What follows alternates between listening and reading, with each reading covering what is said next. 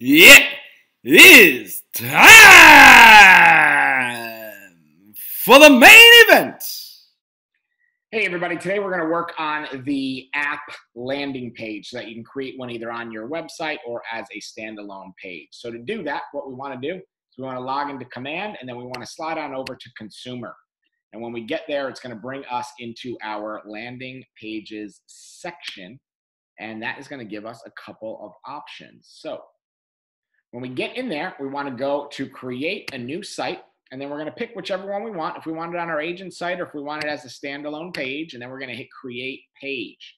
Now, when we get in there for these widgets, this is one that you can do as a standalone page, or if you want to add some other widgets, you can.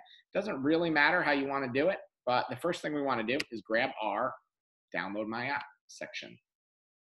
Then what I'm thinking you should do is something that is branded on the top so they know who you are. Then we're going to name it. So app landing page, and make sure it looks good on a tablet or on a phone. Then we're going to shoot on over to configure widget so that we can start customizing this. Inside the branded header, we're going to put what we want it to say. And I would like it to say either maybe check out my app or something like that. Make sure all your marketing profile information is correct and then hit save and apply. And then we're going to move on over to the customizing of the other widget. And we can make this say whatever we want. So we can keep it saying download the KW app, or we can make it say nothing, or we can make it say download my app. Do it correctly with the caps.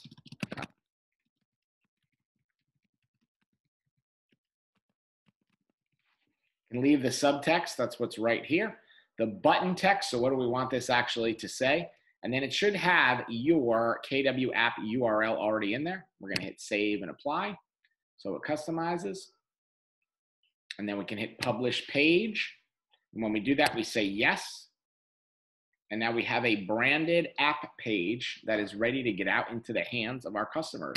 When we click on that, we see that it's live on the internet and good to go.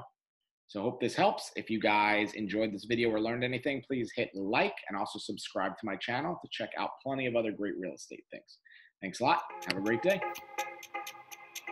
Follow me, follow me.